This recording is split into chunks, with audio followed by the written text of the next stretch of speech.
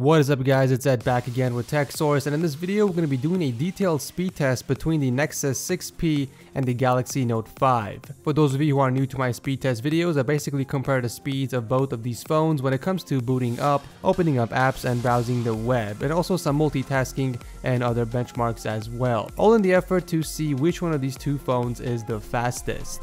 So without wasting any more time, let's begin.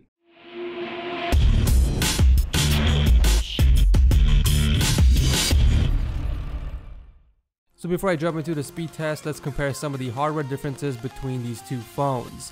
So the Nexus 6P is powered by a Snapdragon 810 processor and 3GB of RAM, and the Galaxy Note 5 is rocking an Exynos 7420 processor with 4GB of RAM.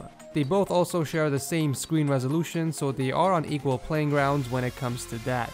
Both phones are running the latest versions of their software, and all apps have been killed in the background. They also have been connected to the same Wi-Fi. So with all that being said, let's start the show with a fresh reboot. I hope you guys enjoyed the show.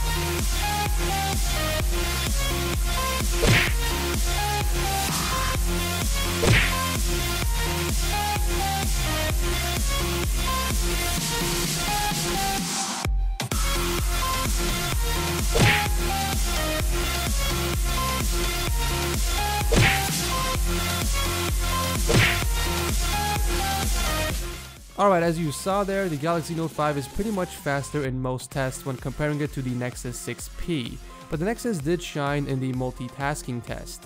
Let me know down below if you guys want to see any other devices put up against the Nexus 6P, and as always, thank you so much for watching. If you guys enjoyed the speed test, make sure to hit that like button to show your support, and I'll see you in the next video.